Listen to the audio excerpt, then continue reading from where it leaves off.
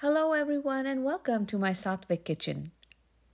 Sharing with you all an easy and fun salad recipe to make this Valentine's Day.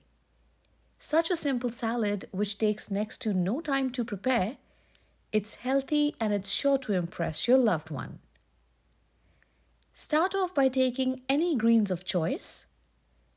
Sprinkle just a little bit of salt and black pepper, some good quality olive oil, balsamic glaze. Add any nuts of choice.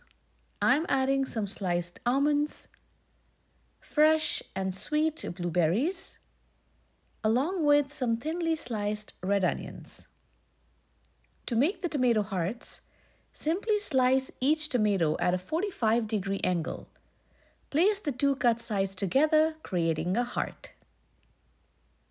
To make these cheese hearts, I've taken a small square piece of vegan cheddar. Cut the cheese from the center into half.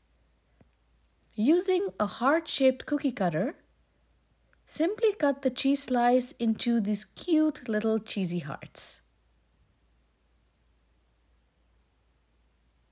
Secure the tomato hearts with a toothpick.